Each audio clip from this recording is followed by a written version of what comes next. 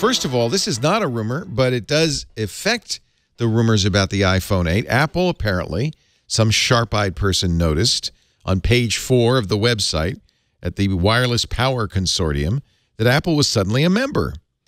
Not last week, but this week. Now, that's the Qi charging standard. A lot of phones use Qi, Qi. A lot of Qi pads out there. There's another one. There's the Power Pad, I think, or something like that. Yeah.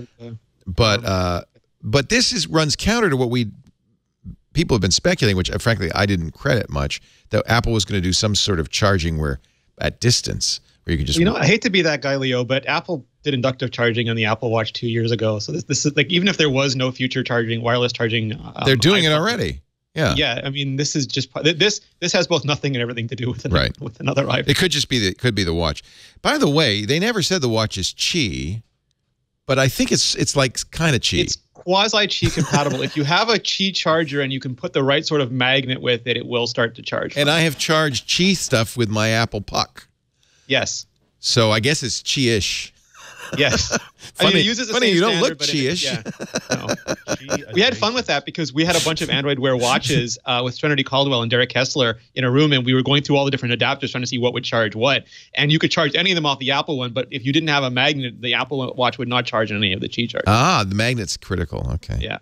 I don't know if that makes it non-conformant, but I think I like a magnet on a Qi charger because it sucks whatever it is, the phone or whatever, into position. That's the big problem with Qi, and one of the reasons I think people are speculating Apple might do wireless at distance is because the accuracy. We talked about this last week. Is hard to get that. It's that right Phil there. Schiller statement where he goes back to like Phil Schiller's long said that he doesn't think that wireless charging was a mature technology, and then when they asked him why Apple Watch, he said, well, because we just think that it's more convenient for you to come down, put down your watch, not fuss with cables. And that's easily extended to, we think it's more convenient for you not to fuss with cables or pads. If you put it within whatever it is, 3, 6, 8, 10 inches, it'll have to be it'll pretty discharge close. and you don't have to worry about it. Yeah.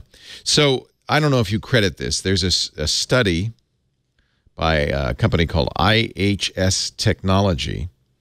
They did a consumer survey that showed that 90% of consumers want wireless charging on their next phone. Does that sound credible? No, I mean, so it's so funny because Daniel Bader, who writes for Android Central, did an article about, where has all the wireless charging gone in Android? It was so popular. Palm Pre came out, and Palm Pre, I think, really jump-started the inductive charging. And then Samsung made a very Palm Pre-like Galaxy S. Google doesn't do it now. Yeah? Yeah, they stopped doing it. And aside from Samsung, not a lot of people are pushing it. And it really, I mean, it hasn't changed much. And I think Qualcomm's high-speed charging sort of took the edge off of it because you can charge so fast off a cable now that it was really more of a convenience. I would like to see that in the iPhone 8. They're wary of the battery implications still. It stresses the battery, doesn't it? Yeah. So they do, like if you put in an iPad charger, it'll charge faster, but I think they're still conservative when it comes to how hard they hit the battery. In general, you throw more amperage at the device, it will charge faster. More wattage, like really, but since on USB the volts are stuck at 5. If you say Shazam right, it will charge instantly. Shazam. All right. Well, that's so.